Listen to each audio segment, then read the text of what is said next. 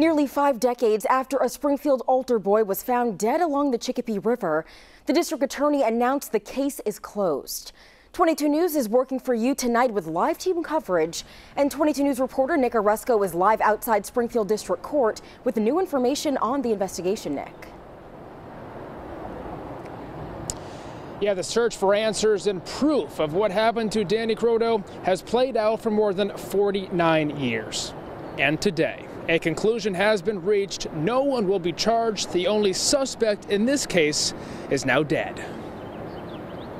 Nearly 50 years after the investigation into the murder of 13-year-old Danny Croteau, the case is officially closed.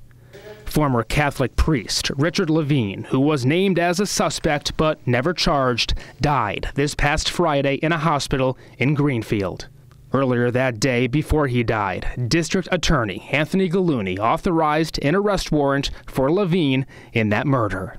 Regrettably, due to Lavigne's death, there will be no prosecution or trial. But due to the credible and significant evidence that has been assembled in the last year that incriminates Richard Lavigne, I am announcing today that the investigation into the murder of Danny Croteau is now officially closed.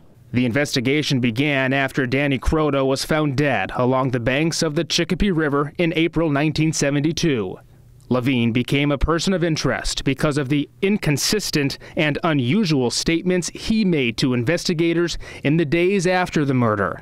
Croteau was an altar boy at St. Catherine of Siena Church in Springfield, where Lavigne served as assistant pastor as well as a family friend.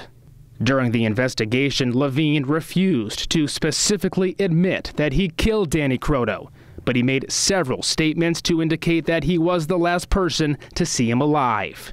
Investigators conducted a series of interviews with the former priest earlier this year.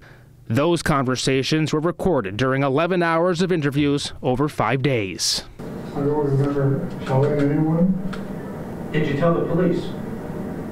I don't believe I did. I don't believe you did either. Danny was the youngest of 5 boys in the Croteau family, one of his brothers expressing emotion and hoping for closure. We're disappointed that he's not being brought to justice, but just like district attorney, we believe there's a higher power, and he will face that higher power now. The DA said today that he does believe that if Lavigne was still alive, investigators are confident that they would have enough evidence to charge him with murder, but again, there will be no trial.